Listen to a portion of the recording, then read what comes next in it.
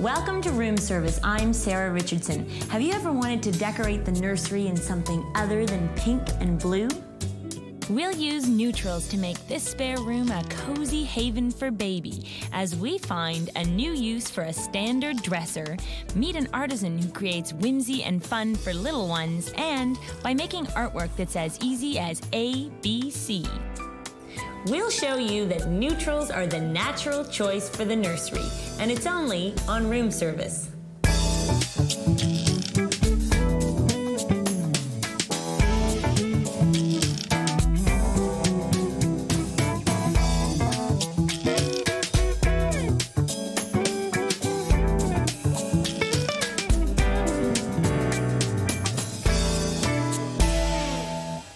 I bet that when I say the word nursery, the first colors that come to your mind are pink and yellow and green and blue, ducks and bunnies and flowers. Well, I'm taking on a slightly different challenge for this nursery. The clients have requested that we do a nursery scheme that is in keeping with the rest of the house. The style that we're trying to accomplish is somewhat clean lines, neutral palettes. Nothing that's white or very much frou-frou looking.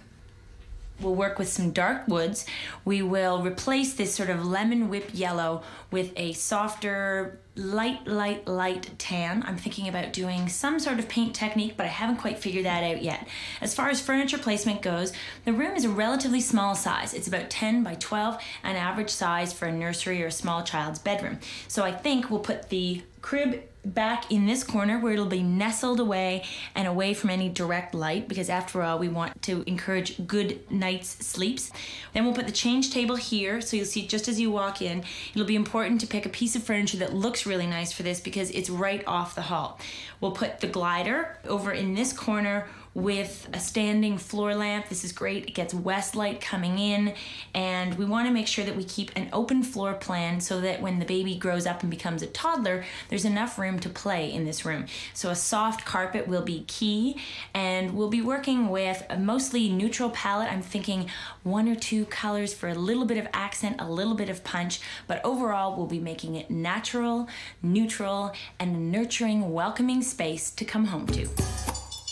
How do you create a nursery that is a quiet and calm place for a newborn? We're taking our cues from some of nature's most basic offerings. Milk white, rich and creamy is the starting point for keeping it light.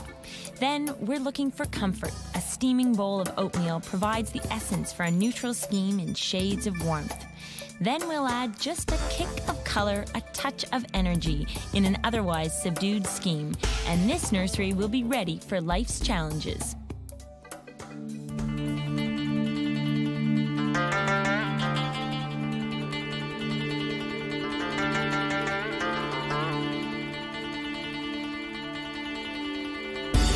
I'm on the hunt for a change table to use in our nursery. I've been to all of my regular haunts in search of kids' furniture, but I seem to have come up empty-handed. So now I decided to go slightly farther afield.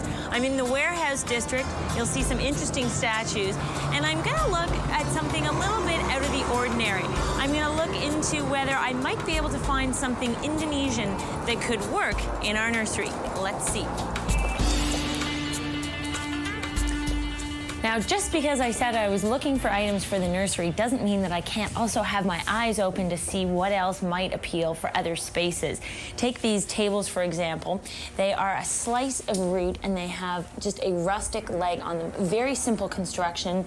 They have a waxed finish. I think that pieces like this could be a natural complement to a really modern interior. To me, they seem reminiscent of pieces by George Nakashima, who was a Japanese furniture maker, though they are at about, I don't know, 1/100th of the price. Great price point, interesting piece. Let's see what else they have to offer. Part of the thing about being in the warehouse district is I don't know what they're moving around upstairs, but it is a noisy day in here. Here's a bench, another piece that is great in many different settings. It could be ideal at the end of a bed. This is actually a Chinese piece. I like the simple line of it. We just have a small turned detail here. The light wood is a good complement for rustic pine. It mixes well with other wood colors as well. So this could be used as an entry bench at the foot of a bed. Again, a flexible piece that has an interesting flair to it.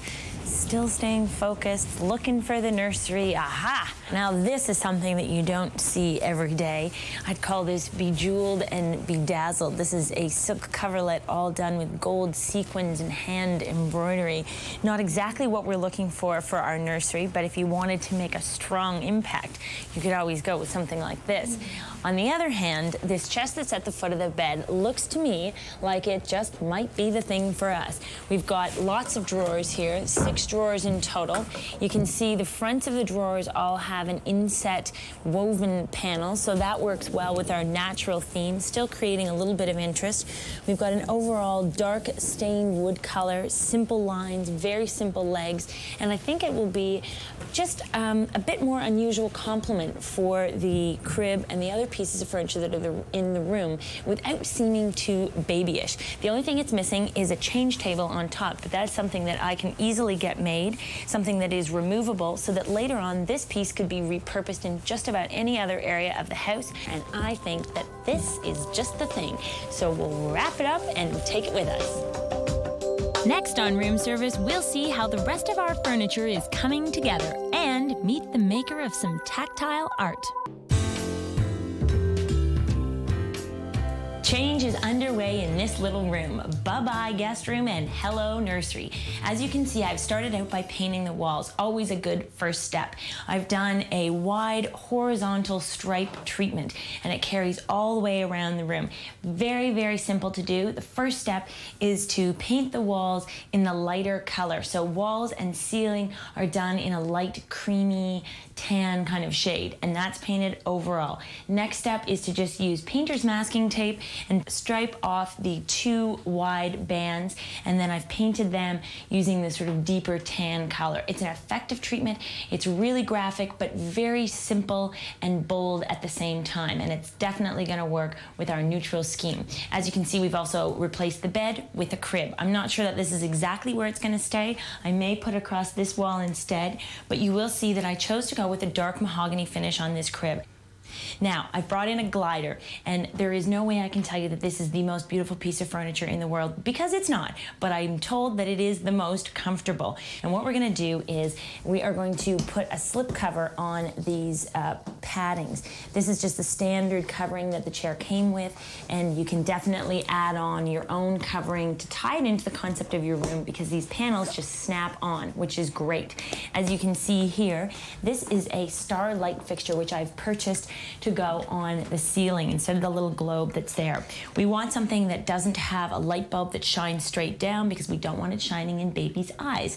So this will give a very soft glow to the room. We'll put it on a dimmer so that it can be dimmed right down and left on all night long, just to create that sort of feeling of warmth. I've also picked up a carpet, again in our neutral color palette. This is 100% wool, and it's got squares on it that tie in, sort of a good complement to the striped wall treatment, and it's a soft carpet, so it'll be a good play space for the baby. What's not here yet is the change table. Change table pad, you just have to use your powers of imagination. It will be here shortly, and it'll help to tie in with the rest of the concept, as will all the decorative accessories. We still have a long way to go, but we're starting to make this a warm and cozy little place for the baby. I think that's an interesting thing. This one piece will make 52 layers. Watch on mobile devices or the big screen. All for free. No subscription required.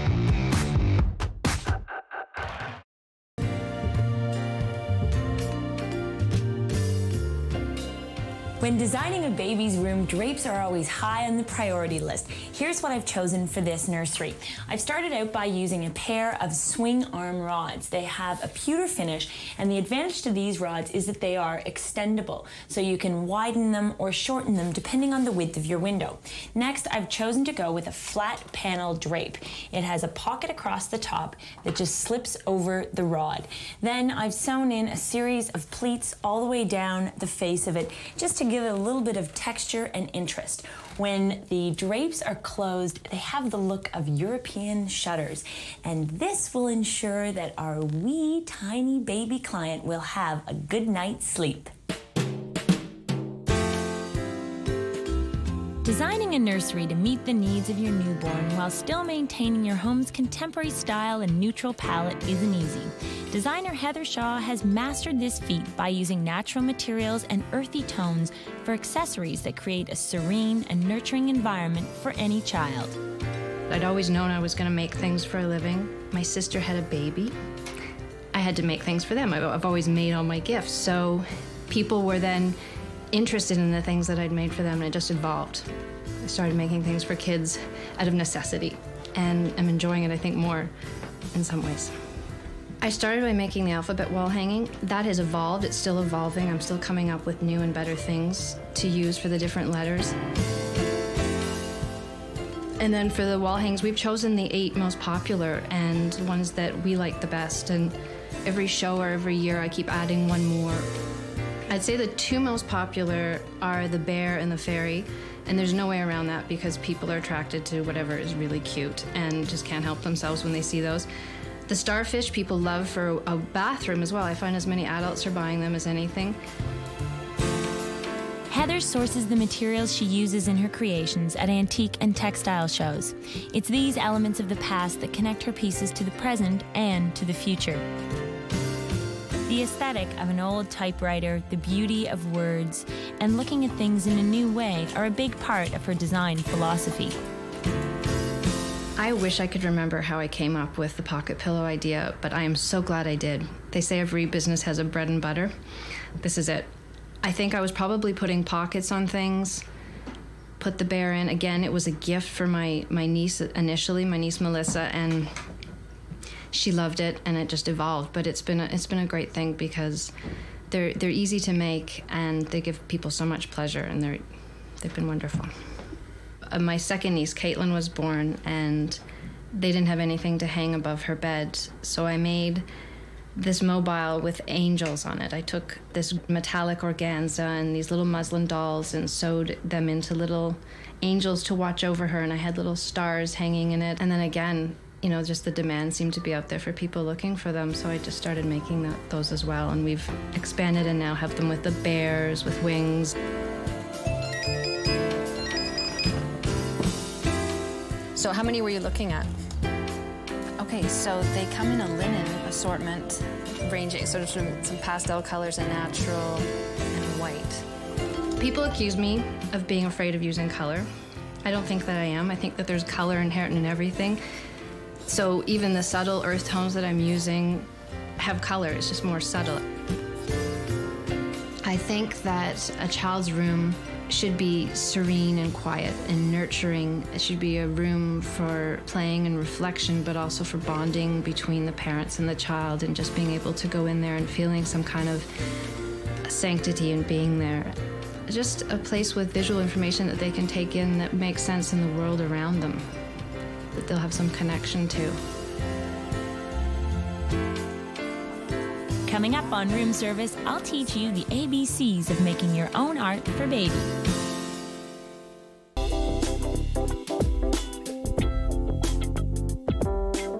Being a kid is all about learning your ABCs. When I went out looking for artwork for our nursery, I found it a bit of a challenge to find something that coordinated with the neutral scheme. So what I've done is I've devised an alphabet soup canvas. Let me show you how it's done. I started out with a regular artist canvas. You can buy these canvases pre-stretched at any art supply store. They come in a variety of sizes, starting at the size of about a postcard and going as big as you could possibly want. This one here is 18 inches square, and it has a 1.5 inch deep back on it. I like a canvas with a deeper back because it sets it off against the wall, and you don't necessarily need to put a frame on it. For this project, I used a 3 by 4 foot canvas in a rectangular shape. So far, I've just painted it in a neutral tone that coordinates with the paint palette that we have in our nursery so far. This is just regular leftover latex house paint. You can use it either in a flat finish or in an eggshell finish. I've painted the entire canvas, including the sides. The next thing I want to do is add some stripes. So I'm using a low tack painter's masking tape, and I will go over the edge. And you can mark this with a pencil if you want, but I like to just make a freehand stripe, and you can always check and make sure it's straight, very important. We'll make these stripes in alternating widths, and it's important just to press down, sort of burnish the edges of the tape so that the paint won't bleed underneath the tape.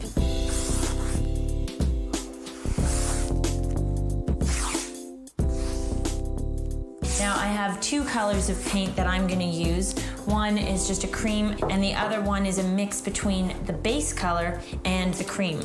There's really no rules to this. You just want to have colors that are a couple of shades different from your base color so that they show up, but this effect can be as subtle as you want.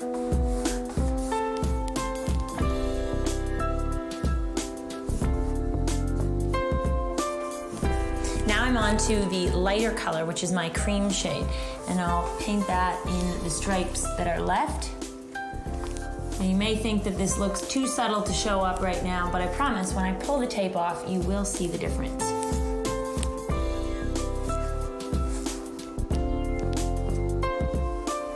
Now that I've painted my vertical stripes, I can peel off the tape.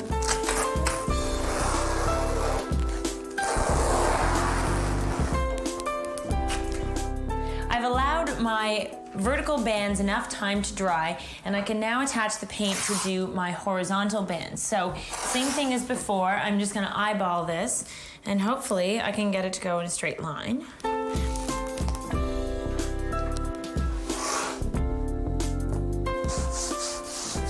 Okay, so for the horizontal bands, I've mixed my two colors together, just in an effort to use up all the paint, and I will paint that color on.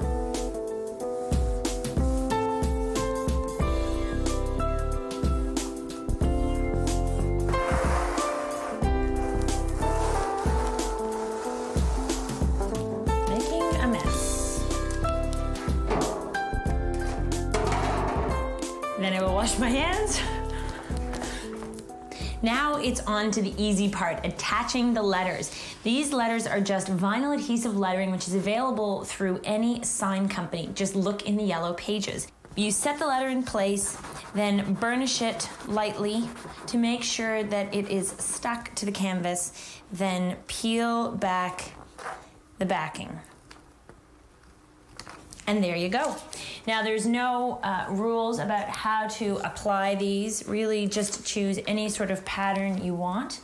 You can use as many letters as you want. I've decided just to do the entire alphabet from start to finish. Some in capitals, some in lowercase, all of them in just a white vinyl adhesive lettering.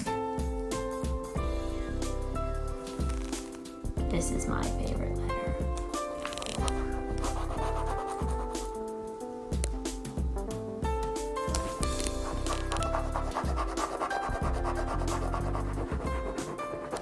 Well, X marks the spot, and I am done. All I need to do is hang this up in our nursery. If you're wondering what might be the perfect gift to welcome a Chinese baby, well, we've got just the thing. Giving a bracelet or pendant made of jade is the traditional way to bestow warm wishes upon the new arrival. This beautiful green stone symbolizes love and virtue, as well as power and protection. The ancient Chinese also believed that jade represented the essence of heaven and earth and mankind's cherished connection to both. The bracelet is wrapped and tied in red, which is a symbol of good luck. Now, when we return, the nursery is ready for its tiny inhabitant. If you've always thought that a neutral nursery couldn't be warm and welcoming, I hope I've proved you wrong. I've just put the finishing touches on this room, which is a good thing because baby Stephanie arrived a couple of weeks early, so she's been waiting to move into her room until everything was perfect. Oh, I just love everything. Everything just sort of come together. And what do you think Stephanie likes most about this room? The comfy bed. As you can see, the crib is nestled along the back wall here. There's been room for the change table, all the necessary pieces, including the glider. In fact, this small room has turned out to have a terrific layout. It will be really efficient, and there's even room for her to play on the floor as she gets a little bit older. As far as the bed goes, I've dressed it in a palette of 5 different fabrics, all of them tone-on-tone variations on one another. I've used a ticking stripe in cream and tan, a small gingham seersucker check, a small picnic check, and also we have a larger check that is on the glider, and even one little adorable fabric as an accent. Just to bring in a bit of color, we've used this fabric that has a sort of rabbit theme to it. So we've got a number of different fabrics all playing on each other, and we've done pillows, we've done the glider, and I've even made this blanket. This is just made using a single bath towel, just a regular size bath towel. It's backed in the seersucker check and it's piped in the leftover picnic check. And as you can see, this will be a wonderful cozy thing to wrap Stephanie up in when she comes out of the bath. It's laying here right now on top of the change table. As you can see, we had a topper made for the change table that holds the pad and also has some extra storage cubbies on this end. It was made for us by the people that we bought this piece of furniture from. As you can see, the stain is done to match this piece of furniture. And as baby grows up, eventually this piece can be lifted off. Maybe it can be turned into a storage bin for toys and arts and crafts supplies and slid under the bed, then the dresser will still remain intact. So this was definitely a terrific find in this room. In order to complement this piece of furniture, we also chose a side table to go by the glider that has a textured top and in a similar finish. So all of these dark wood tones may not have been your first thought for a baby's nursery, but it gives it a grounding and it works well with the contemporary flavor that's throughout the rest of the house. Blends right in. There's no shock when you walk into the room from the other parts of the house. It's beautiful. Well, when all is said and done, I think we've made a wonderful place for Stephanie to start her life. It's warm and welcoming and cozy. I'm Sarah Richardson, and I hope you'll join me next time on Room Service. Welcome to Room Service. I'm Sarah Richardson. Imagine an office dressed in shades of afternoon sunshine. We're taking this oak-paneled office from drab to delightful, with the addition of French-inspired accents, time-worn chairs that are given new appeal, and a simple wastebasket with the Midas touch. All this makes our executive retreat the most inviting room in the house, and it's only on Room Service.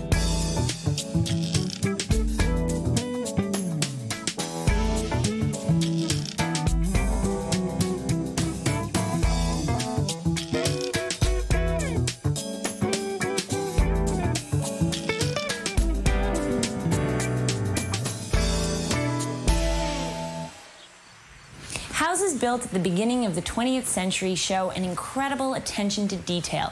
This particular house is no exception. I'm standing in a small paneled office that is just off the main hallway. It has oak floors and oak paneling, bookshelves, and fireplace surround. All the features that most executives could only dream about.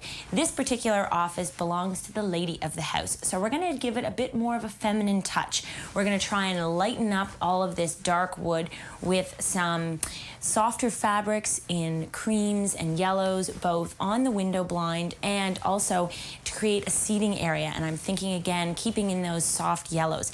I need to introduce a new desk into the space. Right now, there's a small roll top desk on the far wall, but the problem is it looks directly into the wall as opposed to out onto the west-facing front garden. So I think the thing to do here is to reorient the desk under this window. It'll just sort of float and allow our lady of the house to take a meeting with somebody else sitting across the desk. That would definitely be an improvement on this space and help to open it up.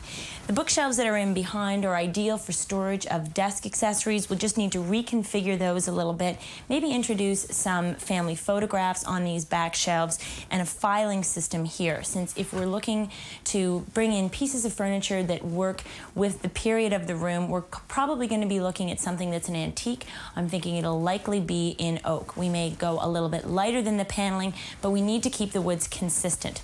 I'd also like to see some seating, which we'll put where the roll top desk used to be, a lighter carpet, but mainly we're going to brighten it up. We're going to make this pretty and French and feminine. Say goodbye to dark and masculine. We're going for light in our office overhaul with hints from the garden, starting with the soft glow of afternoon sun on frilly daffodils in hues of rich yellows.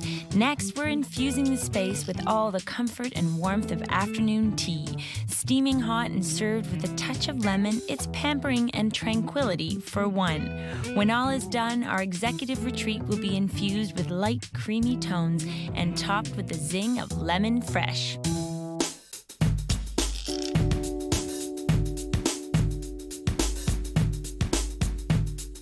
I've started my preliminary search for pieces to use in our office. Now you'll remember we have a lot of great features to work with in the room. We have paneling, oak paneling surrounding all of the walls. What we need is a desk, we need a storage piece. We have a pair of chairs that we'll be reconditioning, but we're gonna need something to go in between them. Here's a table here. This is a nice American piece. It's made of solid cherry from the early part of the 19th century. So in a small office, choosing a table that has a drawer in it is always a good idea. It would offer a little bit of extra storage. So there's a first possibility.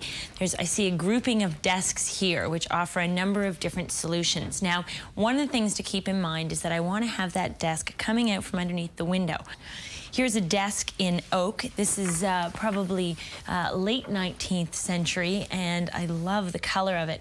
I think that this might be a little bit on the masculine side for this office, and perhaps just a little larger than I'm looking for. A 5-foot desk would be ideal.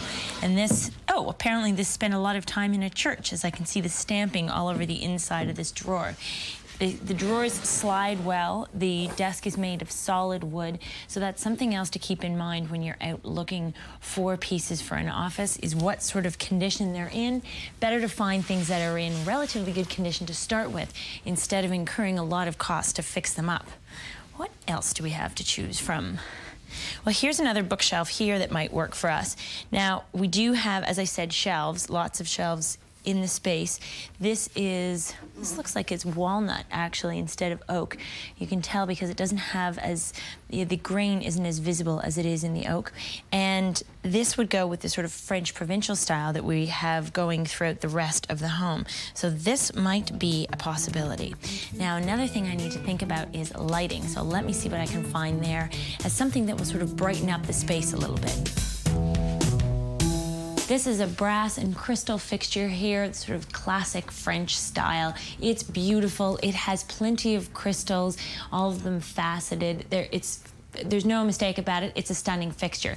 The only thing is the size is a little bit large for the office. We have a relatively small room, and we don't want to make it seem like we're trying to be too grand. So this is definitely better suited for a small dining room, I'd say.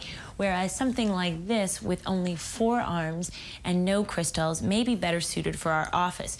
You can see it has a lily motif and a little bit of gilding. With the 4 arms, it will allow us to put in chandelier bulbs.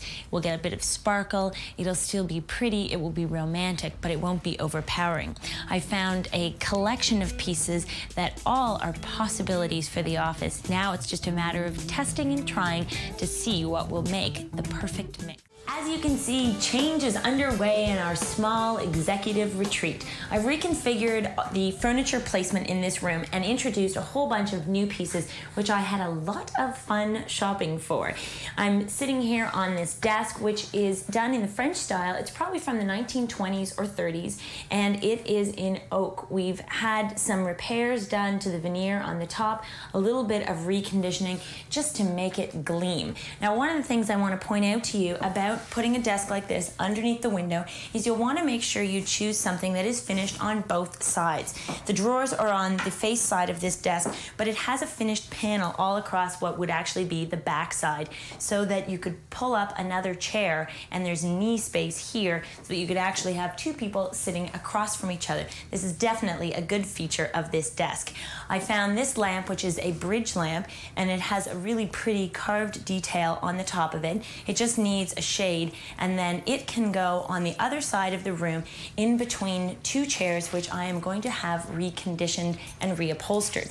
Speaking of fabrics and things that are oriented towards upholstery, you'll notice the Roman blind has been installed in the window, and this really was the departure point for the entire room. Starting with a fabric and building up can really create a beautiful feeling in the room. The floral design is lighthearted, whimsical, but it's also fresh and springy at the same time, and I love that sort of mustard tone. So we'll be using that throughout the entire room. We've brought in our shelving unit that I found when I was out sourcing, decided on this. Again, a little bit of reconditioning to touch up the stain. I've got a collection of baskets here which we'll try out and figure out what works for storage both in these shelves and on all of the open bookshelves on the other side of the room. Now, in addition to the basket storage, you also need to think about filing storage, and there wasn't enough in this office before. So we've found 2 oak filing cabinets. These are actually reproduction filing cabinets, which is something you might want to keep in mind. If you're looking for old cabinets, you'll find that they don't have the slides that support a hanging folder. So the advantage to these is that all your files will be held neatly in place, plus the color of the oak doesn't stand out against these walls. Well, we've made some good progress. It's all from this point on about finishing touches, about creating some seating, introducing a carpet, and all of the artwork.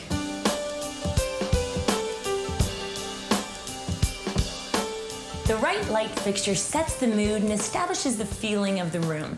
In this space, it's very important because it's also seen off the hallway. So obviously, I wanted to make sure that I chose just the right fixture. I'm thinking that I want something that is a dropped fixture, and I did see one when I was out shopping. But I wanted to see whether there was other options that I might be able to consider. This is a tip that you might want to try. Ask the shop owner if you can bring the fixture home and try it on approval. That way you can set it in the space and see how it looks overall. Now, I knew I didn't want something with crystals and wanted something quite simple, so I've amassed a collection of 5 fixtures, and now it's just a matter of testing each one out to see which one works best. The right seating for our client's office was an easy challenge. She already had 2 chairs with sentimental appeal. The only problem is they didn't fit with the design of the space. So we paid a visit to Pablo Garcia, who specializes in reconditioning treasured pieces to give them a fresh new appeal. Here's his plan.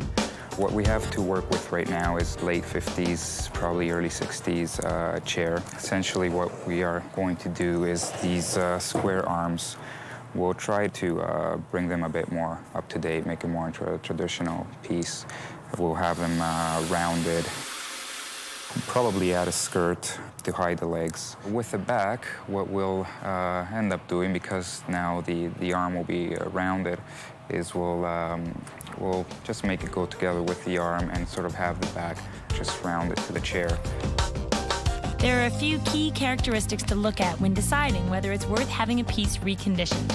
Generally, the older the piece, the better the craftsmanship. The hardwood frames and inner workings were built to last. A good piece of furniture would have coil springs, which you can tell by just sort of rubbing it on the bottom. You'll feel the webbing. And a lot of pieces will have coil even in the back, like this one here. A few things that tell you that it's been well constructed. There's always things to consider as how far you want to go with reshaping arms or back or the overall frame. Obviously, the structure itself, there's not much you can do to that. You can work with an arm that's slightly bigger, depending on what the frame will allow. Obviously, other things to consider is the seating space that you will have if you go with your arm just too large. And same goes with the back. If you want to alter it just too much, if you wanted to turn it into a loose cushion, you have to consider depth. If your existing furniture is ripe for a makeover, then reupholstery just might offer a practical and economical solution, allowing you to integrate a sentimental piece of furniture with enduring quality into your new scheme. Once we're done with this piece, you'll realize that what used to be a dated piece will turn into a timeless piece, a traditional piece, definitely worth recovering. We'll leave Pablo to continue the transformation of our chairs, and we'll be sitting pretty in no time. You may not think that my idea of a great project is the same as yours, but you may also not have ever gone shopping and tried to find a really attractive garbage can. I know that sounds so average, but they're tough to find, and if you do find them, they usually cost an absolute mint. So I decided to come up with my own solution of how to create an inexpensive yet elegant garbage can for our office. I started out by finding this very simple plywood garbage can. Now you could also use this as recycling, since we don't normally create too much garbage in our office anymore, since it's all for paper. So I thought this was an ideal size and able to hold a lot of paper. The first thing I did was I got just a sanding block and lightly sanded all of the edges down, just to make sure it's really nice and smooth. Next thing is to prime the entire surface. I would suggest priming inside and out because you want it all to look the same when you're done. You want it to be really sharp looking. So I'm using a super adherent latex primer. You could use an oil-based primer too, but if you want to be able to do this all in an afternoon, why not go for the latex? Start out just by painting the entire surface.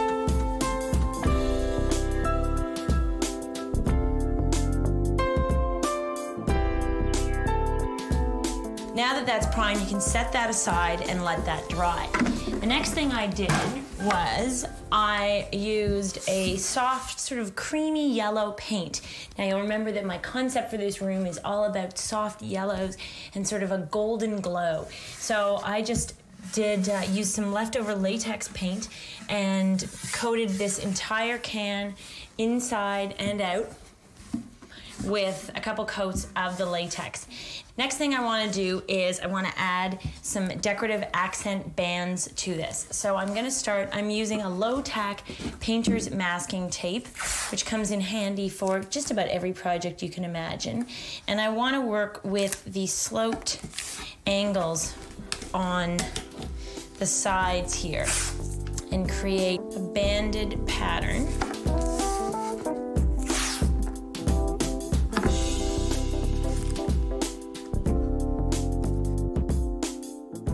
Now the next step is to apply the sizing.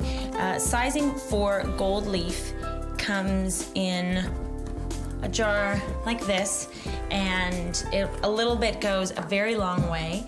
It looks basically like thinned down white glue.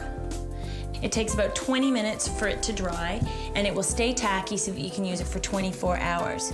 Just paint a bit on the bands of tape.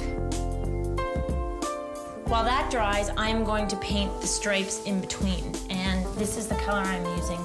And I started out by using the same color that I used for my garbage can, and I just added a hint of some leftover orange paint that I had, and as you can see, it's just warmed it up a little bit.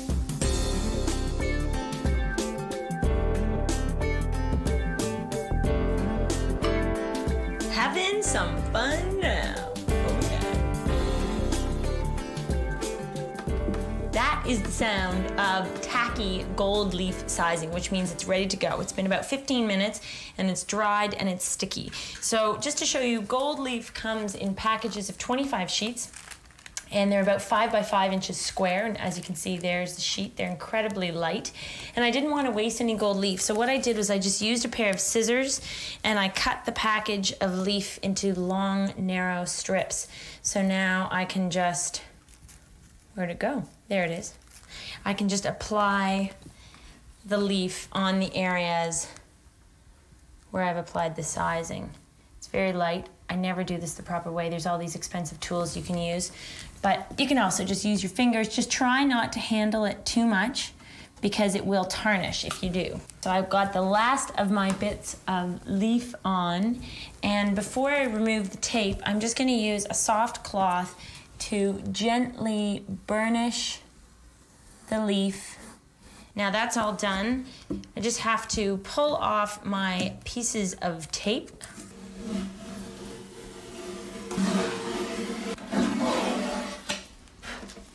Once you've finished burnishing off all those loose bits of gold leaf, I would suggest using a water-based polyurethane and painting a couple of coats both on the outside and on the inside just to make sure that it's protected. And when you're finished, you'll have a wastebasket for the office that is simple, it's elegant, and it's useful. Fine personal stationery speaks volumes. Paper with a high cotton content is a delight to touch and to write on. Solid white or ivory paper with black lettering is the traditional choice, while blue lettering is considered more casual. Monograms and graphic images incorporate a personal touch. The font you choose can convey a classic elegance or make a playful statement, and using engraved type makes a great impression with visual and tactile appeal, all part of expressing yourself beyond words. In a pretty hectic household with 4 kids, this paneled office has become an oasis of calm. And let's face it, it's been given a feminine treatment because I don't think originally that this office belonged to the lady of the house. So we've given this a bit of a modern twist. Now that's not to say that our interpretation of this room is modern, but we've created a sun-filled, soft, French-inspired space that is really enchanting and inviting no matter what the time of day.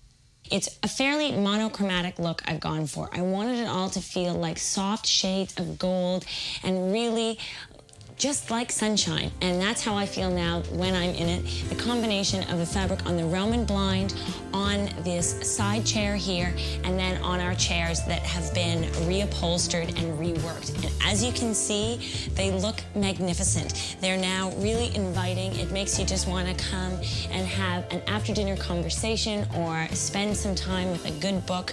We've chosen a really soft chenille. It's almost got a two-tone gold color to it as a background, and then I've accented it with some silk taffeta pillows because you have to have a little bit of elegance always, and this is a great place to introduce it. It's a 2-inch check, which keeps it from being fussy, and that was really key in this room because it could definitely become over-the-top elegant and seem off-putting, but we wanted this to still feel approachable and inviting always. We've added a brush fringe trim, which just gives it a little bit more texture and interest.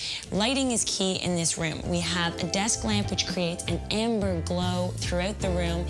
Our choice of chandelier, well, this was my favorite and I'm delighted to see it installed. We decided to go with the Italian gilded chandelier that adds just a bit of sparkle, and of course we put it on a dimmer so that it can be adjusted throughout the day and evening. We also brought in a bridge lamp here, and as you can see, it has an antiqued parchment shade on it, which means that it's had a coating placed over the top, just gives it more of a soft light, and it casts a downward glow, perfect for reading. Side tables are important just to make sure that there's a place to set down that cup of tea, and this ends up being the perfect vantage point to sit back and admire our gallery wall. Now, this isn't your average gallery wall. We decided to create a wall of family photographs. We printed them all up to be exactly the same size, which is 8 by 8 inches square. I chose a really classic frame profile, and it's sort of a ribbed, gilded frame, but that's not too shiny, with just a small rope detail on it.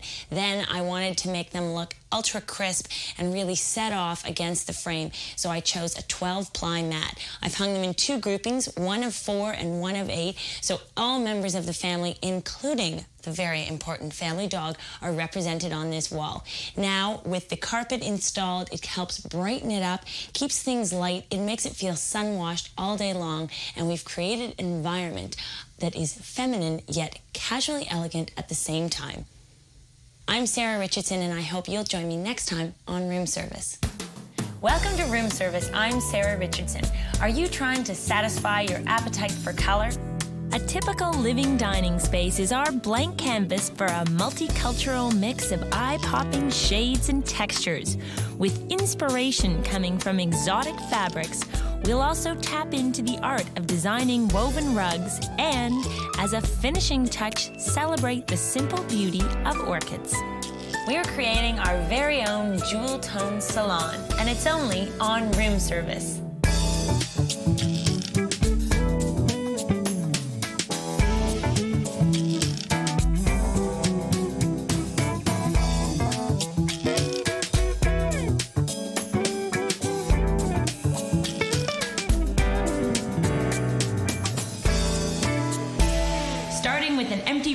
Designer's dream, so I'm definitely in heaven. The house was built about a year ago for our clients, a young family, and it has wide open spaces and lots of natural light. One of the most exciting things about this room is our clients welcome the use of color. We'd like to, entertain in there when we can, and we wanted to get some color in there too, because the house is pretty neutral and we wanted to have some color, and we thought that was a good spot for it. We're thinking reds and purple and some really luxurious textures. One of the things to keep in mind is that they already have a family room for lounging and just hanging out at the back of the house. So creating a multi-purpose space isn't really the focal point here. The only thing we have to keep in mind is that there are no doors to close off. So this still has to be family friendly, as kids will be coming through on a regular basis. Now, what I'm thinking about as far as furniture placement goes is keeping the lines on the furniture clean and tailored. We've got French provincial furniture mixed with contemporary in the dining room, and I really like the way that's all coming together. The dining room table may prove to be a little bit on the small side, so we'll have to deal with that. A rug would warm it up, and definitely some drapes. As far as the living room goes, I'm thinking a pair of chairs to go in between the dining room and the living room so that you can still walk in between and you have enough room to move around. I don't mind if it's 2 separate rooms, but I'd like them to complement each other and to come in and you see the whole area together as opposed to being really choppy. Then I'd like to see a tall, high-backed sofa, something that's sort of 30s inspired that will sit in front of the window. We've got room on either side of this fireplace to do console tables and then dramatic artwork and some really interesting light fixtures. We're gonna go for furniture that is elegant, maybe a little bit deco, definitely French, and we're gonna create a sumptuous, exciting, and enticing living room. Saturated color is bright and bold and happening all around us, and it's waiting to make a splash on an otherwise bland interior. Think mango, cassis, and raspberry, exotic fruits of fancy that inspire our appetite for fun. And when it comes to the regal range of purples, what could be better than the classic aubergine to complement our berry tones? Imagine a room dressed in delightful shades as fanciful and fun as a jeweled brooch, and you'll see our vision for living in style.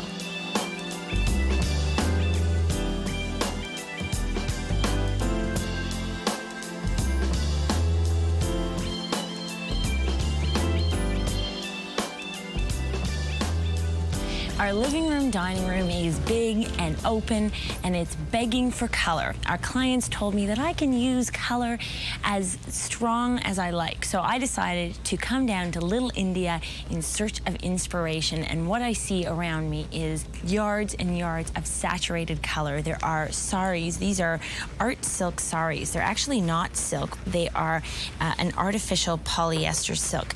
And each one of these has 7 yards on it. And they range range in price from about $25 up. So when you break that down as a per yard price, it becomes very reasonable. I'm thinking maybe I could use some, look at this red, something like this with the gold threads. They even have an accented band at the top, and this is designed to go up and over your shoulder, so you could cut them up and use them in different ways for different purposes. You could use it as a tablecloth. It could be turned into long flowing drapes with really intense color. That would be so dramatic. Maybe a little too much for us, but I'm thinking about using something for pillows and just other accents through the room. So what have we got here? Look at this one.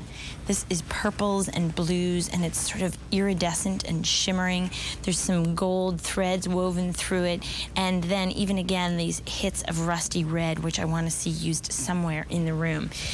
I think I might have to check this one out. It's interesting, though, that they're not silk. Now, there's silk that's sold by the yard. That's only in solid colors, and it's quite lightweight and filmy.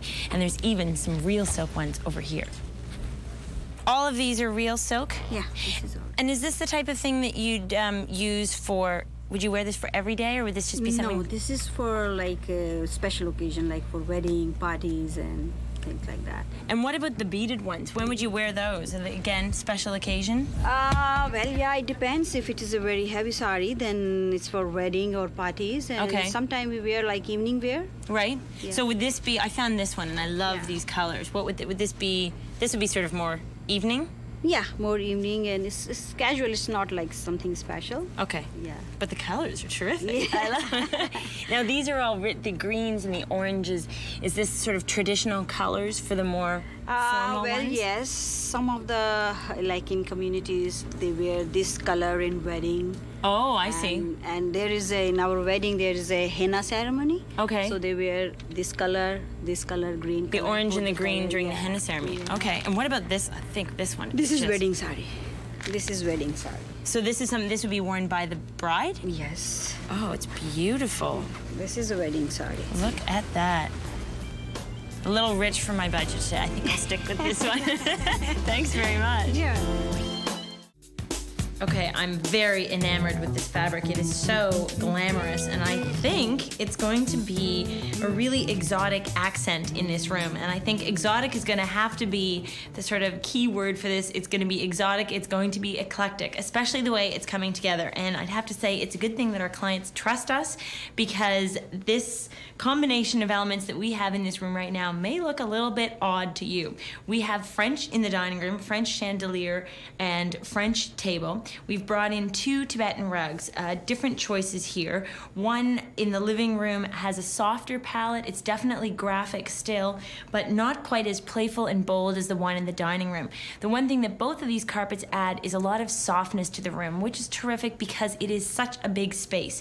We've brought in a pair of tables on either side. Now, I had these custom made, and they're 36 inches wide and they're 30 inches tall, and they're made of an antique brass. We've chosen lights that complement them, and these are made of resin, and they're just a chunky square base in a sort of vanilla color that accents the wall. And when you see this room, you start seeing the play of the carpet, the wall color, the lights, and the drapes all together. The drapes are spectacular. I just love the color.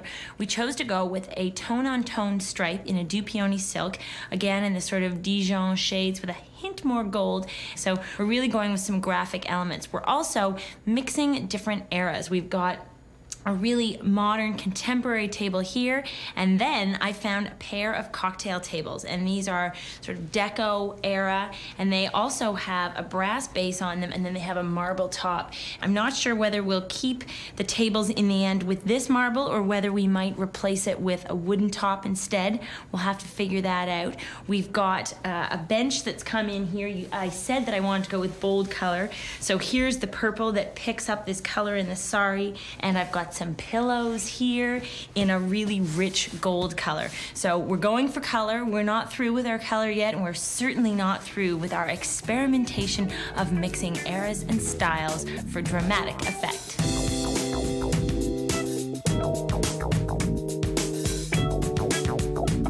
Placing a mirror above the fireplace over the mantel has always been a popular choice as a decorating treatment.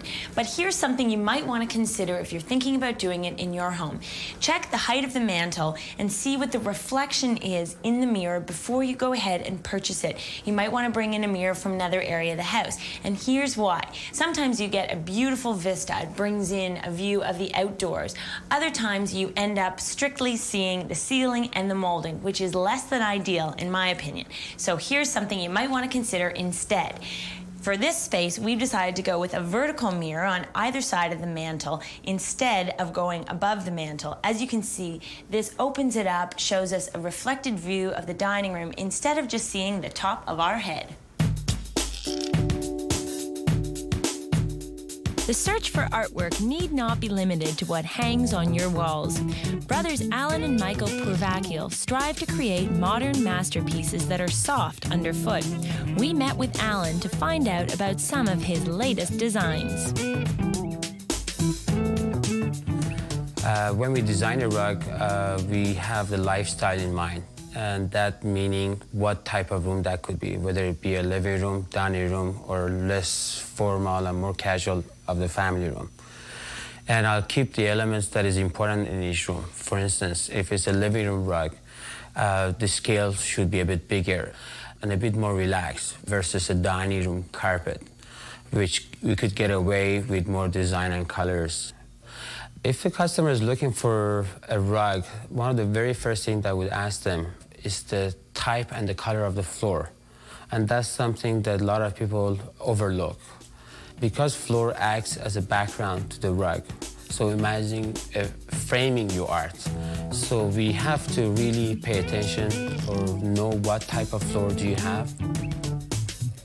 Where I get my inspiration is mostly from fashion, because fashion is about new things, something that people wanted to change. They look at fashion magazine, fabrics and colors, and those are the stuff that I keep watching or having an eye for.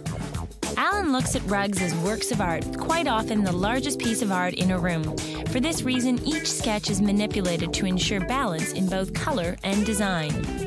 I designed the rug on an 8x10 scale because that's good enough of the design that it not only shows well, but it's the most practical size for every room.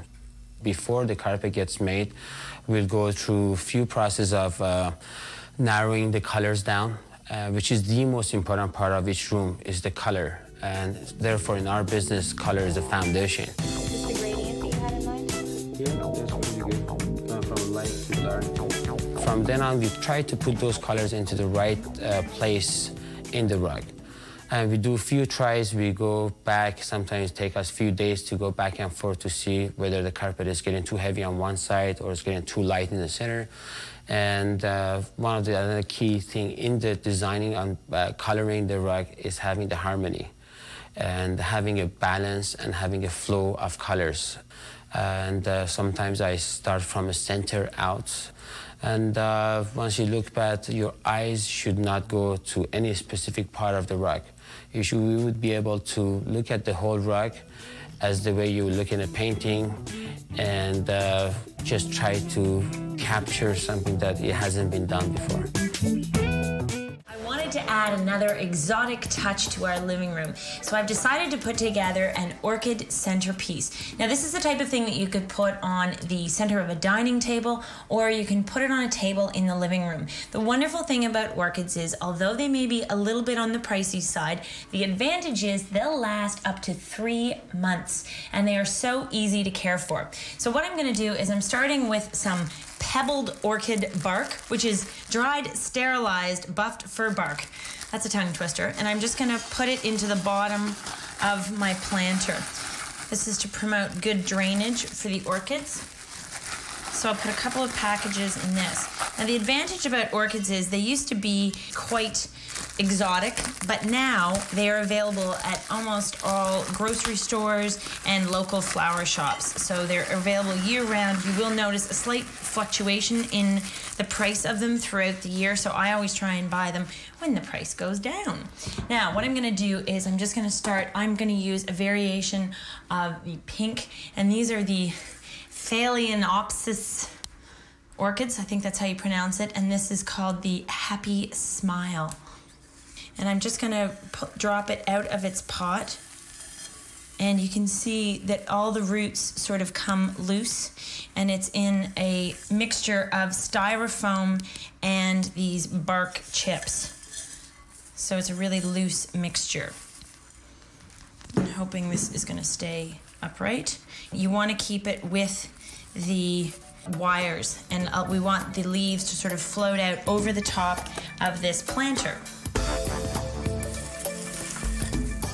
I was inspired to do this because I took a trip to Hawaii, and there are orchids absolutely everywhere, and especially done in really stunning planters like this. One alone is a beautiful addition to any room, but 4 is going to be absolutely magnificent. The key to orchids is keeping them away from too much direct light and also not watering them very often. The reason I love them is because I've killed many indoor plants in my life, but I don't seem to be able to wreck an orchid. If you water them about once a week and don't overwater them, they will last for 3.5 months. Once all the blooms are done, you can cut them back and they will bloom again.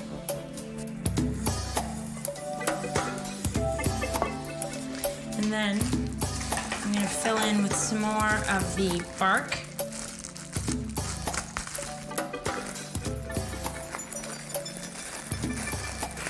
A little bit more bark. I'm glad I bought a lot of this bark. Now, you'd need a lot less bark if you didn't use such a deep planter.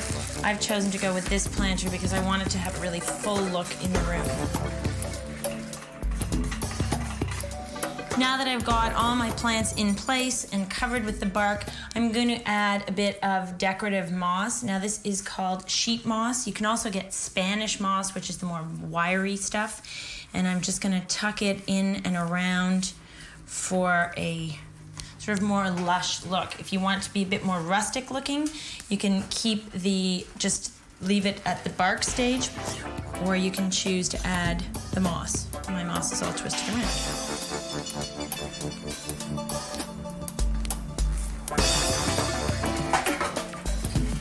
One last piece, I'm just gonna tuck under here. Just dust off these leaves. And there you go. A magnificent, exotic, and colorful centerpiece. A terrific addition to the living room. The technique of making lacquerware has hardly changed since it was invented around 400 BC. Up to 40 coats of lac tree resin are applied to a surface which is rubbed with pumice between each coating. This creates a tough surface with a lustrous finish, ideal for lacquer's original use as a protective coating on wood and leather. Over the years, this decorative art has been applied to various surfaces or embellished with pictorial motifs in mother of pearl or gold. Lacquerware pieces are delicately detailed treasures that are functional, strong, and very enduring. If you think my use of color in this room is surprising, well, that makes 2 of us. I have to admit, I'm a little bit shocked at how many bold colors I've used in this room and on what scale I've used them. Now, it's not really in my nature to use this much color in a room. However, our clients are young and fun and they love color. So, naturally, we had to design the room that would work best for them. So what we've decided to do is to use intense hits of color in certain spots and then keep the rest of the palette quite subdued. Here's what I mean.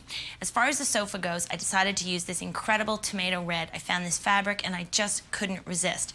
This is a custom sofa that I designed, and it's sort of a modern take on a more traditional piece. I like to think of it as being sort of like a really updated wing chair in some ways. It's not very deep and it only has one single seat cushion, but it's still incredibly comfortable because we've put our intense, regal, purple velvet diamond tufted bench right in front of it, so you can sit down and you can rest your feet on this bench, and it makes it feel much deeper. I love the red and the purple together. I love that. That's the first thing I see when I come in, and it really it stands out, and I just love the way that looks together. As far as accessories go on the sofa, I decided to go with a couple of different fabrics. For lumbar support, I've used these long cushions, and they're 15 by 22 inches, and they're covered in a fabric which makes me think of Coco Chanel. It's a diamond quilted silk in a really intense, almost like a goldenrod color. Then, of course, here's my sari fabric that I bought when I was out shopping in Little India, and I love the way it sets off this bench and even the carpet and all of the accessories throughout the room. It's a real eye-popping hit when you first walk in. Now, on the other side of the room, we introduced two other chairs, and these sort of act as a divider between the living room and the dining room. They're a slightly smaller scale, but they're still incredibly comfortable because they have a rounded back. We sort of took an indicator from the French country pieces that we already had in the dining room, but we didn't want this space to end up feeling fussy, so we went with cleaner lines such as the vintage Art Deco tulip table, which is in walnut, which goes in between these two chairs, and also a pair of vintage occasional chairs. And these are great because they provide extra seating.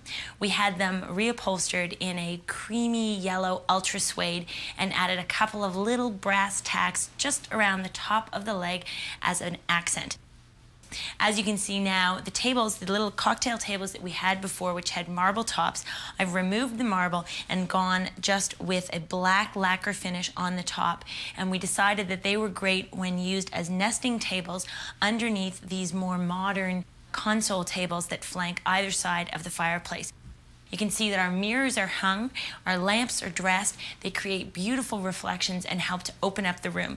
They also give a little bit of extra sparkle, and they don't compete with the piece of artwork that we've introduced above the mantel.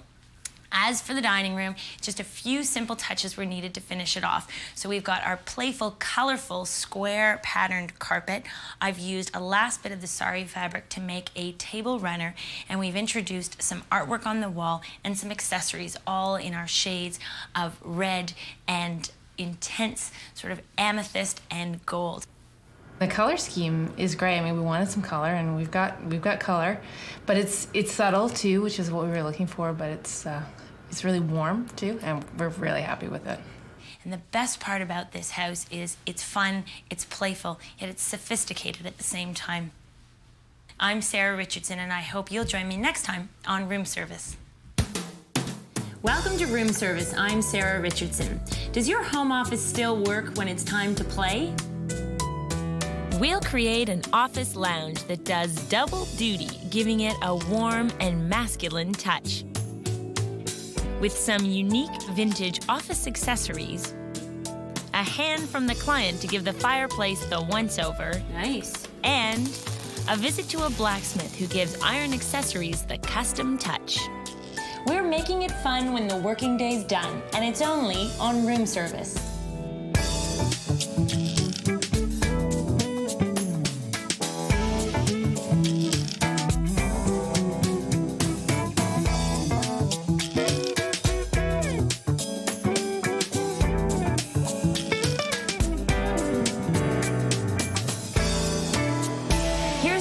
Challenge for modern families. Many people create a family room that's adjoined to the kitchen, and then the original living room becomes redundant. That's exactly what's happened in this house. They've done an extensive renovation, created an amazing family room, and now no one uses the living room. However, this living room is connected to the home office. And interestingly, this home office used to be the entrance to the house, and I think it has created an incredible workspace. It gets both south and east light, which is ideal, and it's located on the main floor. What we'd like to do is get the office up and running properly, and the living room is sort of like sitting there and never gets used. It's just not, it's more of a storage area for furniture than anything else. One of the eyesores of this living room for me, I have to say, I'm going to confess, is this fireplace. I just find it's quite outdated looking. Everything else has been brought up to date and modernized, but this has been left.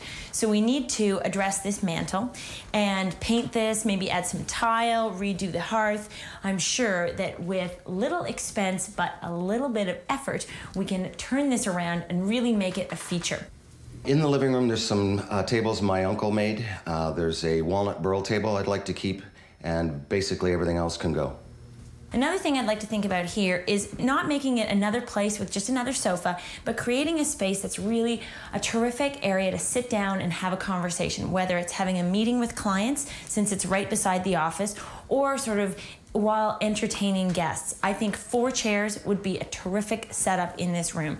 Bring them in a little bit closer, forget the old sofa with the bad slipcover, forget the old wing chairs, replace this with some new elements that will really make it feel far more inviting. I'm thinking of going with a fairly masculine palette in here. We've got sort of olivey greens on the walls and more subdued colors throughout the house. So we can definitely handle kind of darker, richer tones here and bring them into the office. Right now it's just a functional office, but I want it to be comfortable to sit in. I want it just to look uncluttered, because right now it's a disaster zone. As far as the office goes, built-in is the key when it's this small a space. So a large desk surface here, maybe a new pendant light, something that will create a little bit of mood in this room, and more storage here built in under the window and on either side of the radiator. I'm thinking of going with a fairly dark wood tone. We want this to feel somewhat masculine, but yet contemporary and sleek at the same time. If the office is designed for the man in the house and sleek is the style you're after, then prepare to get dressed for business. We want our office lounge to look as polished and professional as an elegant silk tie. We're designing the space to be a calm and soothing environment to blend seamlessly with existing elements and create a rich backdrop for both work and play. Our color palette takes a nod from the first cup of the day, dressed in shades of coffee, mocha, and cafe au lait to make it warm and comforting day or night.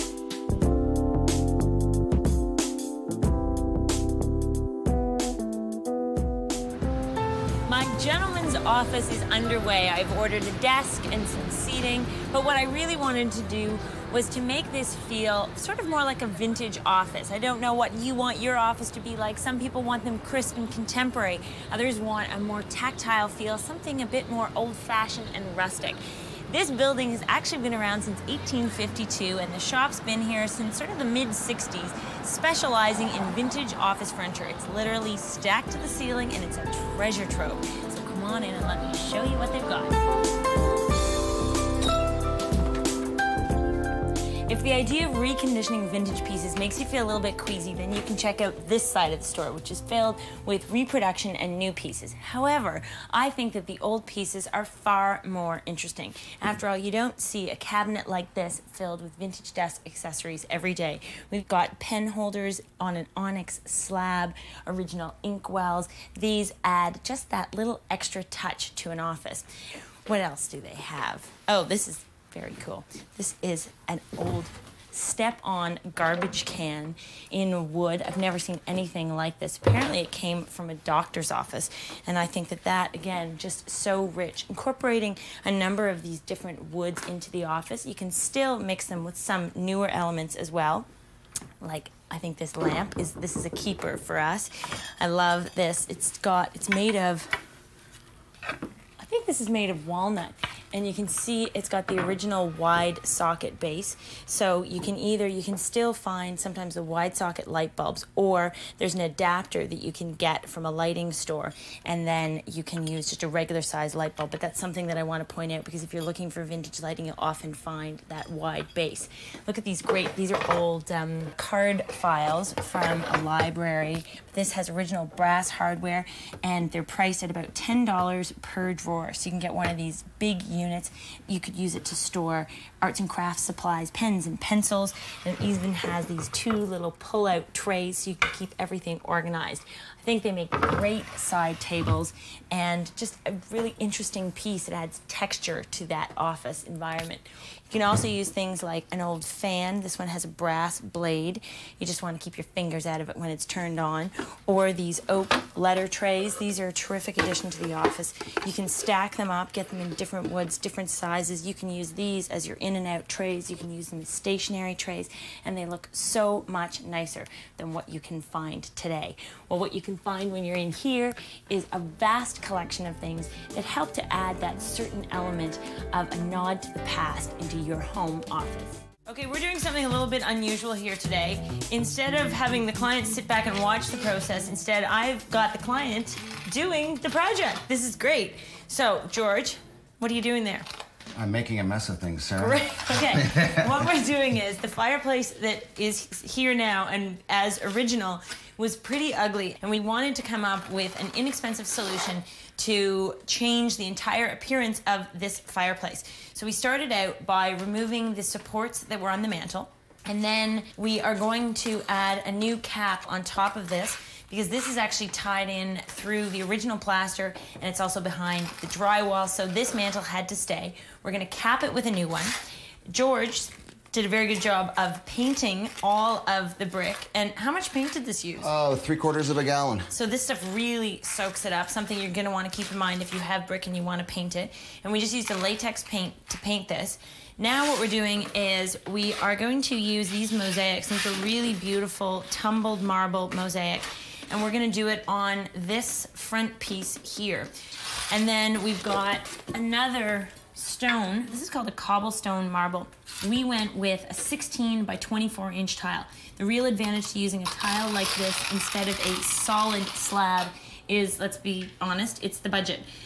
Doing a hearth, a solid piece of hearth usually costs about $400, and these tiles were about $25 each, and we only needed 5 tiles. So as far as budget goes, we're stretching it. We're doing a good job here. And now, you've also cut those, and are we ready to put those in place? Yeah. Okay, great. Some of these are going to fall off because they just... They're going to pop yeah, out? Just, okay. We have to glue them back I'm going on. to... Nice. I've never tiled before, George. Do I have to, No, I just have to press it in, move it around to let the mortar sink into everything, and then we let it dry. And then what? Then we grout it? Yep. There's another one? Okay, no, it's the little black piece. It's this little guy. Nope, not that guy. It's like making a puzzle. I can't believe it.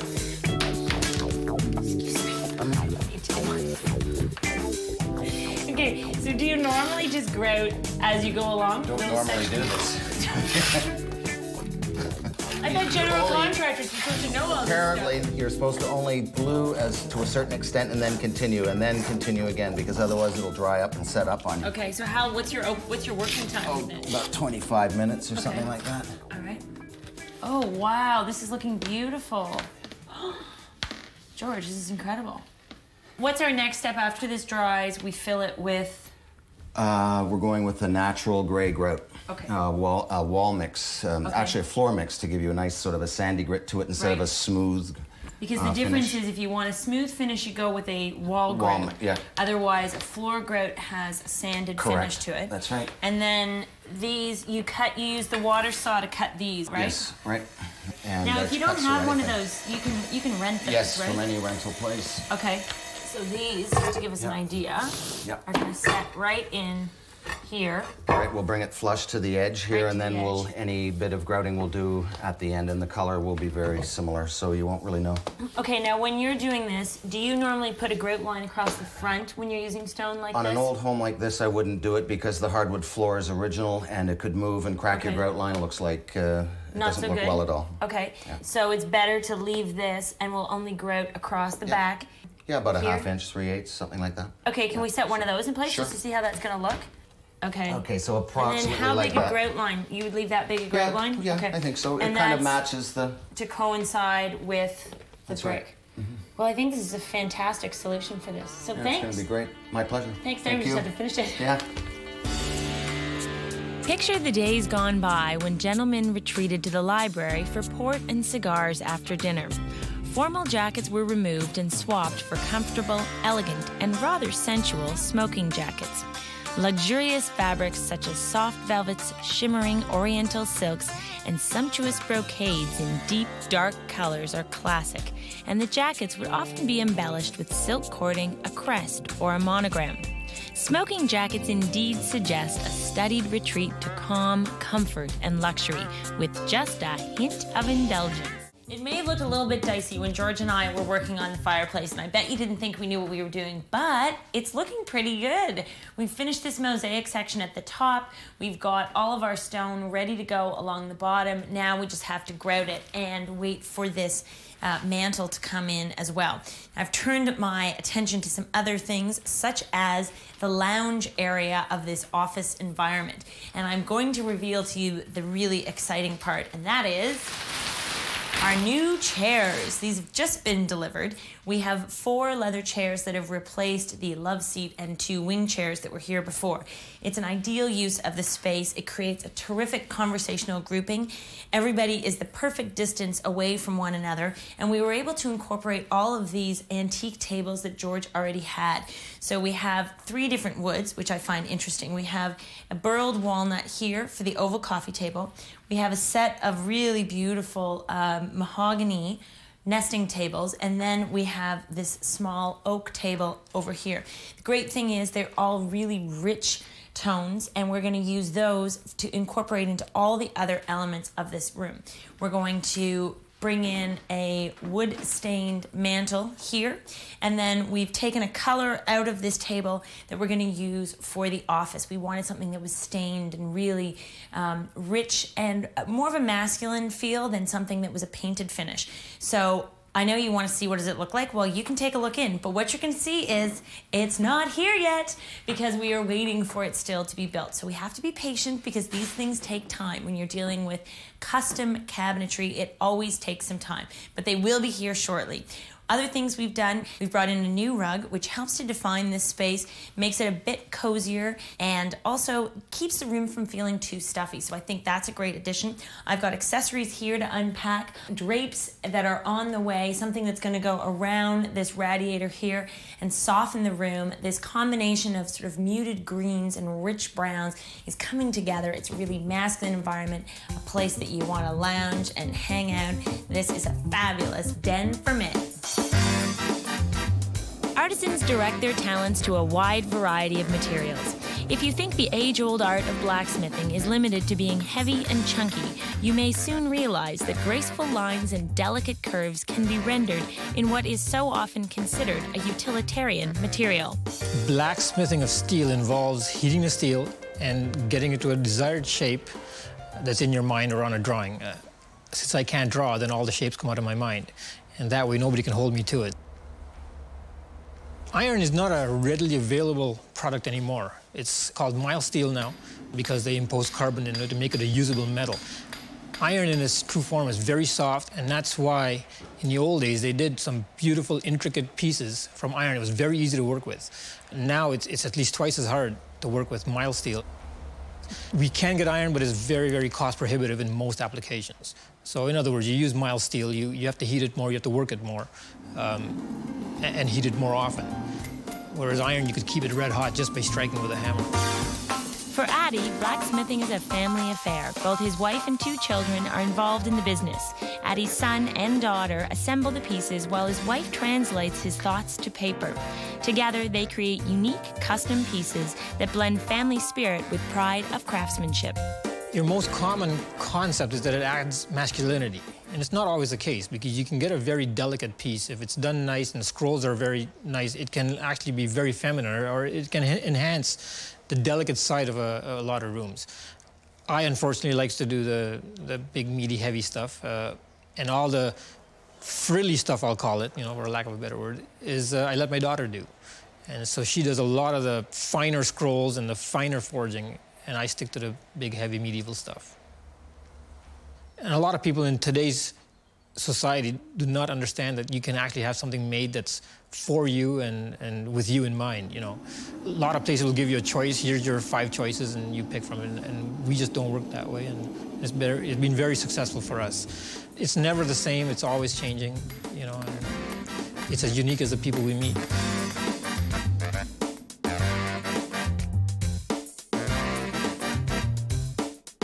When it comes to home offices, beauty and function don't necessarily go hand in hand. What do I mean? Well, I know those dry erase boards are very useful, a great place to jot down memos, reminders, and telephone numbers, but I really wanted George's office to look spectacular. So here's what I came up with instead. I went to my glass store and I had a sheet of 1/4-inch thick glass sandblasted for me. I've put the shiny side out, and then I've used some decorative bolts and nuts to hold the sheet of glass just a couple of inches off from the wall. Now that it's in place, it's a great tool for keeping track of all of those important meetings. And when it's all done, you just wipe it clean. The installation of the office is complete, the dust is settled, the plastic's been removed, and I have to tell you that I am admiring this fireplace. Now that I look at it, I actually think that this bow front piece looks like it was made for this marble mosaic, and you have to admit we took what was a really ugly fireplace and we made it look a whole lot better for not a lot of money. Probably the biggest difference was the fireplace. Just to paint the brick alone just sort of really made it. It just blended right into the walls, and with the combination of the mosaics and the limestone, it was fabulous. One of the big changes was putting on this new mantle, and it is made of cherry, and it has a combination sort of walnut cherry stain on it. You'll also notice our iron fireplace tools and accessories from the people that we went to go visit. And another change that we've made in this space is that we took down the Venetian blind that used to be here. We really needed to soften it and unify it overall, both in colors and textures, but also in some of the accessories to make it feel a little bit more loungy and a lot more inviting. So the drapes that I chose to use are, it's actually just a polyester fabric in a kind of olivey tone. We've hung them floor to ceiling, and we did a rod that bows out around the radiator so that they're not draping over the rad. So that was a really effective treatment here. You'll notice we are still using George's antique tables that he had. They've blended seamlessly into this room. We've got our lamp that I found when I was out shopping, and again, it has that same warmth and richness because that's really what we want this space to feel like, an inviting spot to come and hang out, either whether it's during the day for meetings or in the evening post-dining. Now, the thing you really want to see, I know, it's the office, and it's here and it is done. So come and check it out. You can see that we used the same wood tone as the mantle for all of our built-ins, and they're done in 3 sections. First is the desk unit. Now, we had to do it with a little bit of a notch in the depth of the desk because we only had about 22 inches just inside the door, and we wanted our desk overall to be 28 inches deep to accommodate the monitor, the keyboard, the phone, everything else that goes along with it. You can see that everywhere we've gone with just a very simple, it's a beveled edge, a beveled nosing on all of the tabletops, and then we've gone with a shaker panel with a brushed steel handle on the drawers. We've also brought in another hit of that brushed steel with one pendant light. This is a halogen pendant, and as you can see, it just creates a pool of light right in the perfect area of the workstation here, and it's on a dimmer, so if you're working in the evening, the office doesn't have to be really glowing from the street. And then you'll see that for the cats to be able to look out the window and also to have a place to spread out with paperwork, we've built in this low, it's almost like a banquette actually, but not designed for sitting on, and it also has file drawers here along the bottom. We've dressed this radiator on this side by covering it over, and what we've done is we've used a decorative punched steel panel to sort of disguise the rad but still make sure that we get enough heat in this room in the winter. And we've even managed to eke out a couple of little cabinets on either side. The amount of storage that I got for the openness of the office is incredible. I mean, I've got more filing cabinets that I need, and the desk space is perfect. Everything's great. Very happy. This is a really inviting, cozy, masculine-inspired office as a really great offshoot to the lounge area. And I know that I would like to be a guest for dinner so I could spend the evening hours relaxing in there. I'm Sarah Richardson. I hope you'll join me next time on Room Service. Welcome to Room Service. I'm Sarah Richardson. Have you ever dreamed of creating your very own summer camp cabin dressed in funky grown-up style? Well, it's a challenge, even for me, as we transform this messy place into a riot of color and fun by adding exotic Eastern accessories that brighten the darkest summer sky, some soft accents of chenille to increase the comfort factor, and say hi to 60s style with our very own tie-dyed linens. We're making this shack all about kicking back, and it's only on Room Service.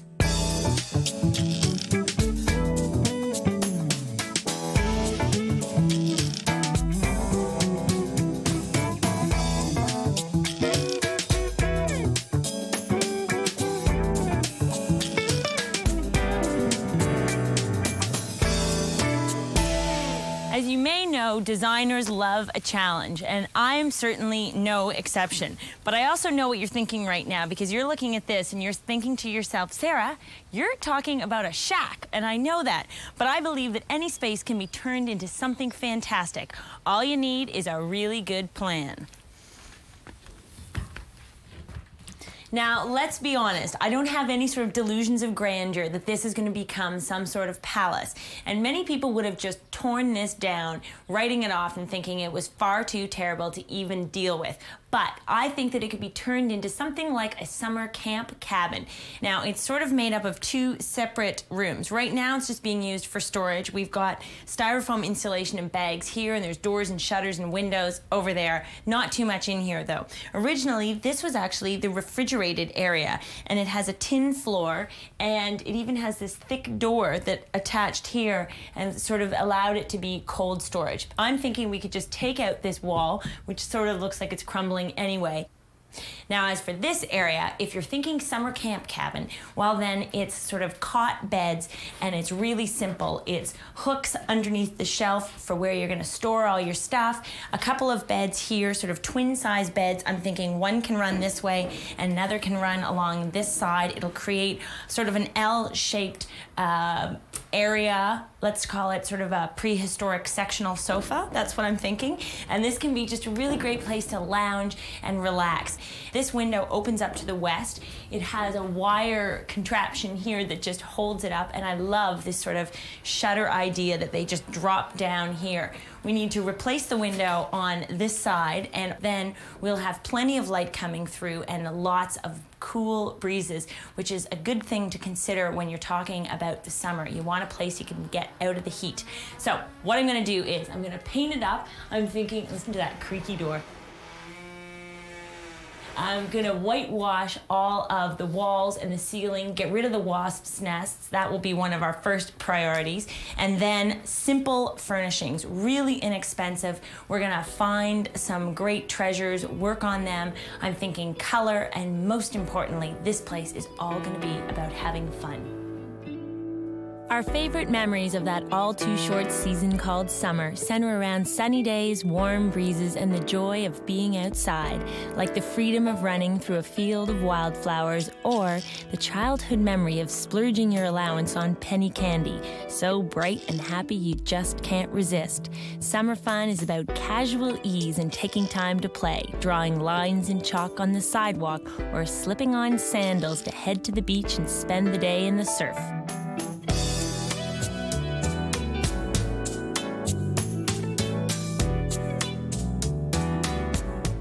If you were wondering what sort of direction I was going to take for a summer cabin, well, I decided to just go all out, fun, bold, and colorful.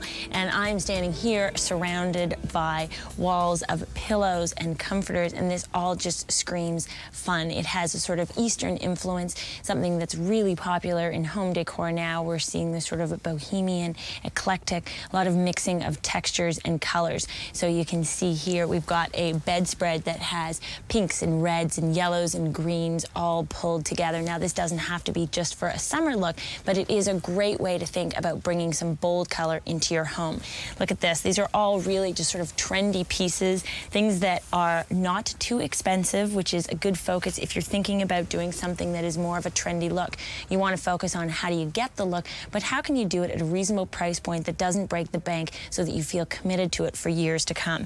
These are beaded placemats. These would be great for a holiday table or just to use for special occasions. You could set them off against white dishes and they would just look so sparkly and fun. We've also got an entire wall here of over 200 different types of pillow cushion covers. So if you get frustrated with me always telling you to make cushions, instead you can go out and buy your own, which already have a border around them. Here's some terrific ones, and I think these would really lend themselves well to the color scheme that we're planning on going with here in shades of pink and lavender and just bright, happy colors. Another thing you might want to think about, an easy way to bring in a more eclectic look, something colorful, sort of Indian inspired. Hold on a second. Oh, tripping over things back here. Oh. Yes, now there's a collection of small boxes on the ground. These are organza drapes, and people often refer to things like this as being sari fabric. Well, sari actually relates to a garment that is worn, and it means that it's made of 5 meters of fabric. So you may find some of these fabrics actually sold as saris, but these are just made for the purposes of being turned into home accessories. So look at these beaded organza drapes. There are tablecloths, pillow covers, bedspreads, accessories, beaded boxes, jeweled purses, these incredible lanterns that have a tassel hanging at the bottom. I think we're definitely going to have to take a couple of those with us, and everything you need to bring that eclectic, colorful, happy, and wonderful look to your home. If the first time you saw this building, you thought all it needed was to be bulldozed and taken down, then I'm going to prove you wrong and show you what you can do just by painting and doing some simple fix-ups. And I think we are on our way to making tremendous improvements in this little cabin. First thing we did was we cleared out all of the junk, and that was a pretty big undertaking. We took out the wall that used to separate this room from the other one, which also had a really thick refrigerated door. Then I had the fabulous task of ripping up an old tin floor, which I think had been nailed down with about 1,000 nails. So my work gloves came in handy for that. And then we painted and painted and painted. It took us 8 gallons of paint to do walls and ceiling, and we chose sort of a creamy color. You'll notice there is still a little bit of staining coming through, and that's something that you may find even if you use a good primer in an old building like this. The roof boards just had, I guess they'd had moisture in them over the years, so we've decided just to go with it, and I think it makes it sort of feel more like a Florentine plaster or a whitewash that you'd see at a house in France.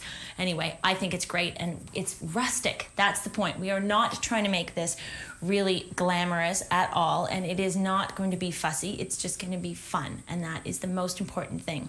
We brought in a couple of new windows. These are actually new old windows. They are salvaged, but as you can see, it brings in so much light, and they're nice and low down. This one used to just be boarded up, and this had a really terrible sliding window. We've got flies, hornets, wasps, everything in here today. It's summer. We love it.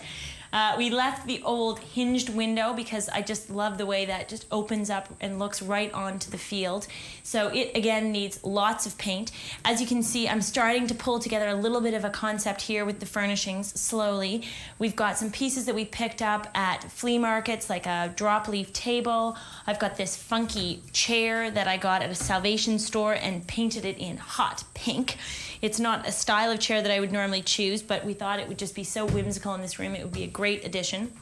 I found this old bamboo easel, which made me start thinking, well, if this is a camp cabin for grown-ups, then it should be sort of like an artist's retreat, a place to come and paint watercolors or big canvases. So I don't know, that's where I'm going with that now. And as for the lounging and sleeping element, I whacked together, literally whacked together, some very rustic little cot bases, just using some old salvaged plywood, and they're gonna kind of go in this position here. We're gonna dress them so you don't see the wood frames underneath. It's all simple and it's all fun, and it is gonna be the greatest little summer shack.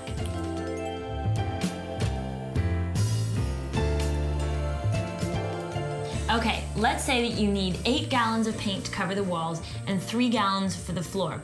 That adds up to 11 gallons, and the total is a pretty hefty price tag at the paint store.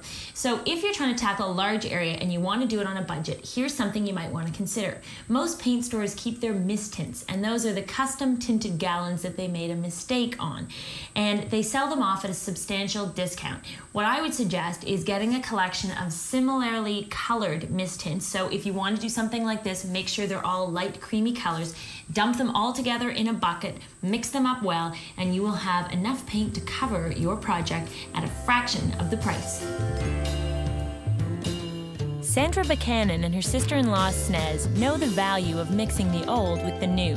Using vintage chenille blankets, they've created home accessories that turn old linens into modern treasures. We came up with the idea of using the vintage chenilles just by actually stumbling across a whole bunch of them. A friend of ours didn't know what to do with them, and we thought, what a great idea. We should be able to reinvent chenille and bring it into today's marketplace and let our kids play with chenille toys and have them throughout our house again, just like we did with our grandmothers and our aunts and our uncles.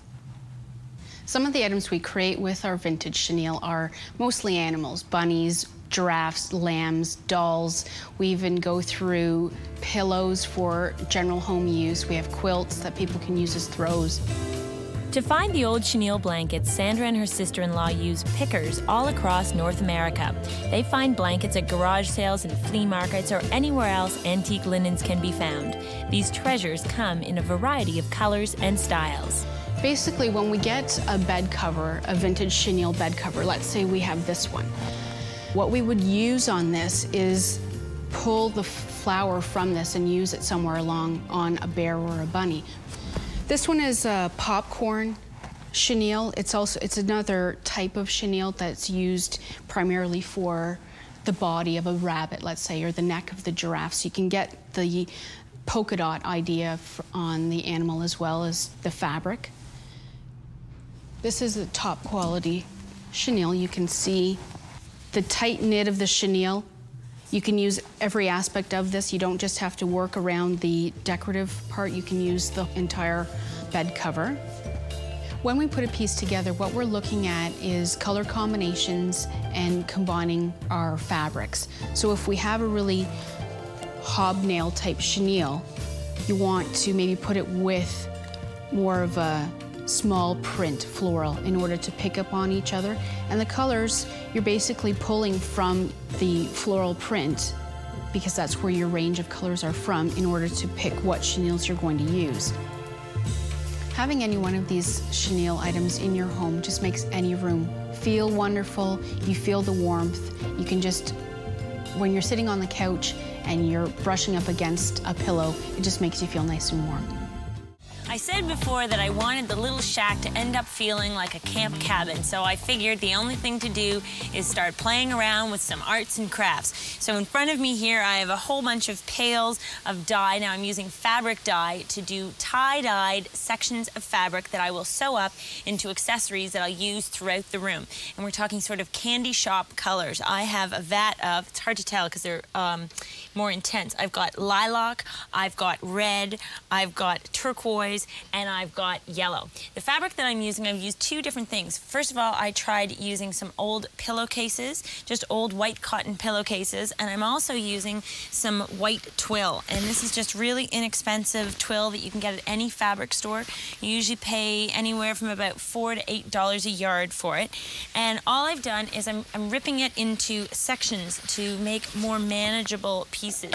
Now, obviously, if you were an expert tie-dyer, you could do something like a bedspread or curtains even, but it's been a very long time since I've done this, so I decided I should start small. What I'm doing is I'm cutting my pieces of fabric into about 24-inch pieces to 30-inch pieces. I'm just ripping them, and then I'm going to fold that piece of fabric in half again. And this will end up giving me enough coverage to do the face of a pillow. There we go. The other thing is I want the designs to be very, very simple. And as you can see here, I've been experimenting mostly just using stripes. And I've got the very clear colors that I've used instead of dipping them into multiple vats of dye. So I'm starting out by just sort of pleating the fabric as I go, just to keep that edge straight. And then I am using, and I'll just make sure that it's all perfectly straight at the top. I'm using jute string, and the number of times that you wrap the string around the fabric will determine the width of the band. So if you want really subtle bands, you could just wrap it around a couple of times, and if you want a really wide band of that white fabric showing through, you can wrap it around more. Generally about 6 to 8 is what I've been doing so far.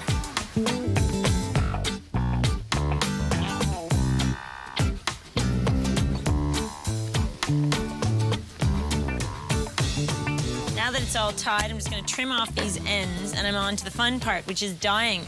I'd recommend using gloves, some rubber gloves, regular kitchen gloves, and I'm going to try the turquoise. So just set it in the bath. Okay, now after it's been sitting for a minute, I can pull this out, and I'm going to live on the edge here. I'm going to dip it into the lilac. Come on over here, we'll see what happens. This could be good, it could be bad. You'll be my witness. Oh, it's kind of more periwinkle blue. Then you can just squeeze out the extra and leave it on the line just for a minute to let some of it drip off. Now, the other thing I've done is I've tied up some pillowcases. And this one I've done so I'll have rings going around it. Let's try this in the red.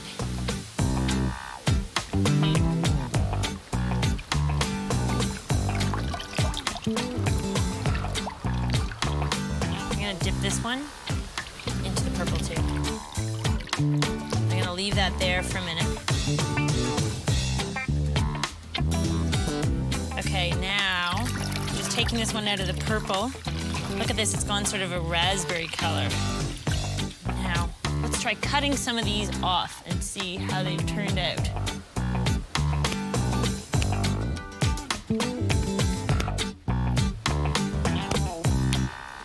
See how this one turned out. Oh, look at that. I love the effect of these stripes. Now, I'm no expert on tie-dyeing, but I think that all of these will add a really light-hearted, summery feel to our little shack. These pretty painted glasses are sometimes called swanky swigs, and they're hot collectibles. They first appeared in the 30s and were designed as double-duty jars for foods like peanut butter or mustard. They come in a huge variety of shapes, sizes, and colors with various themes from flowers to cartoon characters. Swanky swigs are inexpensive to collect, but some are more valuable than others. Look for pieces in mint condition with a bright, clear design and an unusual theme. Summer cabin is all finished, and I hope you think it's as much fun as I do. It's now dressed in all of these vibrant shades of pinks and reds and lilacs, and it's sort of all blended together like an intense summer sunset sky. I think that's really the perfect description of all the colors that are in this room. Now, one of the things I have to talk about is, of course, our project, our tie-dye project. What could be easier? What could be more fun? And here are the pillows that I made from all of those panels, and I've just sort of matched them up. Doesn't matter if they're not the same color on both sides. So we've got purpley pink with reddy pink and two different sort of shades of pinky purples paired up together. Then we just used a white twill piping just to tie in the background color that was in the original fabric. And this is such a simple project, a great thing to do with kids. It is within the budget, especially if you're using remnant fabrics. And that's something that we really used throughout this room, was remnants of all different elements that I had lying around. So we had an old sari, this was from a costume party, and it has now been turned into these drape panels, which will probably fade over the years because they're in this direct sun, but I'm definitely okay with that. The leftover fabric from the sari was turned into a couple of pillows. Of course, some hits of chenille inspired by the artist that we went to visit. Then we brought in some sort of pinky red shades, and that's dressing these 2 cot beds. Now you'll remember the platforms were rough, but fully executed, they look terrific. We've done a very simple bed skirt. Then we have another red tone, sort of a warmer orangey red, again in linen, that's just covering a slab of foam that's on each bed. 4-inch thick foam, it's 30 inches wide by about 75 inches long. Now, this is not something the right size for everyday sleeping, but I figure this is only used for occasional sleeping, and it's great for lounging because we've set them up in this shape, this sort of L shape, which makes it feel like a sectional sofa. We've got little white quilts rolled up at the foot of the bed for cool nights. Then we have a little table here to act as the bedside table, some beaded candle holders adorning the walls, these neat lanterns, one hung in this room, the other one is hung in our artist's studio, and a few accents here and there just to tie our whole concept together. Since we didn't have enough sari fabric to do both windows, we decided to go with seersucker on this window. Then we have our mosquito netting, which kind of makes it like a princess's bed back here. And then I found this kilim carpet at an auction. I got it for about $125, and it again just pulls together our entire color scheme. In our little studio at the end, we found an old work table. It's just a sort of folding trestle table made out of oak, and now it is set up to be the craft table or the painting table, and an inspirational canvas of peonies sits on our old easel. And the best part about this is just relaxed, it's laid back, and it's everything that a summer cabin should be. I'm Sarah Richardson, and I hope you'll join me next time on Room Service.